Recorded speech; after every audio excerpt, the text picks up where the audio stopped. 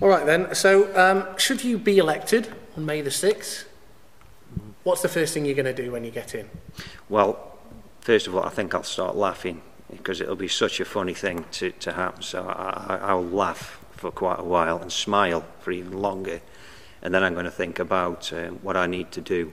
And what I want to become is a voice for that class of people that we talked about earlier on, that class of people who are forgotten, the outclass, the forgotten class, the left behind class in Stoke-on-Trent, because those people are my people and I passionately believe in them, because I've seen my communities that I grew up in, who have been abandoned by successive governments of whatever political persuasion, and I see no future for them other than long-term unemployment, going on the benefits, being dependent upon welfare, and an early death and a sad life. And I don't want that for my people.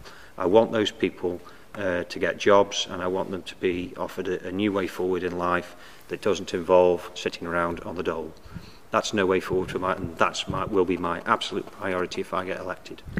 And that accounts for everyone who lives in Britain, whether they be minorities, mixed race, Muslims? Well, the only way we're going to stabilise this country and stop it from going down the radical route, I think, will be to revive our economy, our national economy.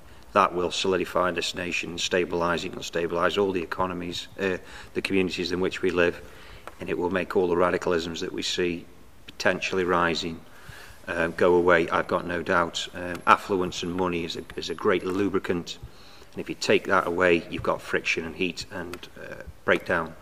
And so the economy is the key, and that goes for everybody on this island. That'll make social cohesion better?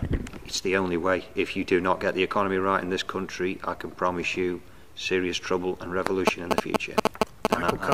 Michael Coleman, thanks for speaking to us.